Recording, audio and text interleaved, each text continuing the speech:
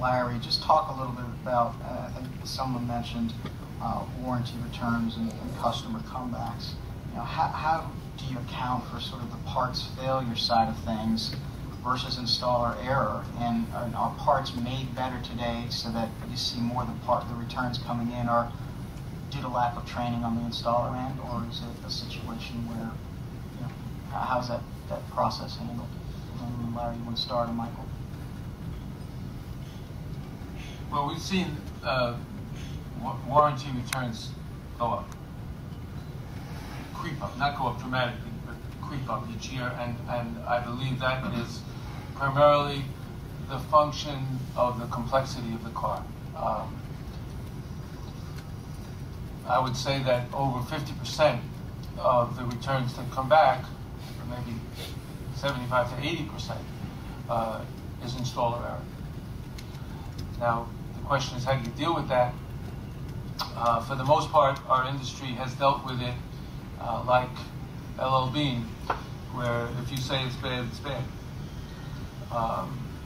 And one of the reasons is that by the time the part comes back to us, the manufacturer, credit has already been given all up and down the chain already.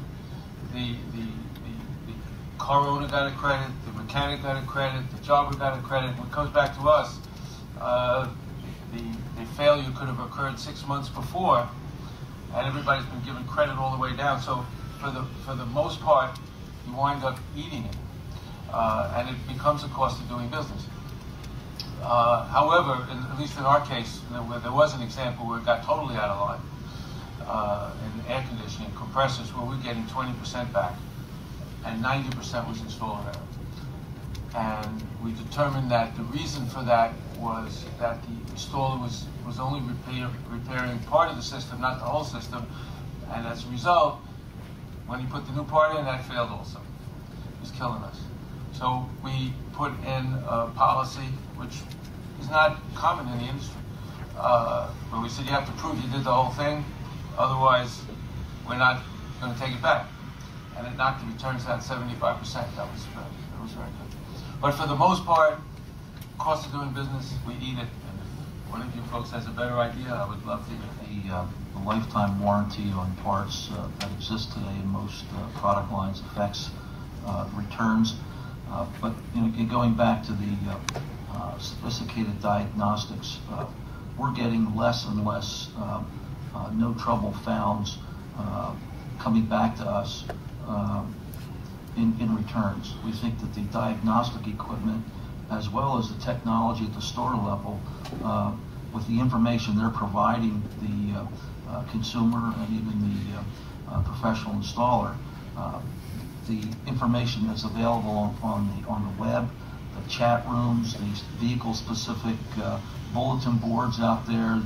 There's a tremendous amount of information out there to help the installer focus in on the right installation process, the right add-on parts, fluids, whatever, to add into the job to ensure that the part stays on the vehicle.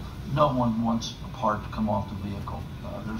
And if they can fix the car the first time with the right part, everybody's going to be happy. So the other side of that we see is our customers are taking a more active part in attacking this problem. You heard what AutoZone has seen that it's a very sophisticated system, and they're actively engaged with their suppliers on focusing in on specific problems. There's application-specific information that's going out with the part today that we never had before.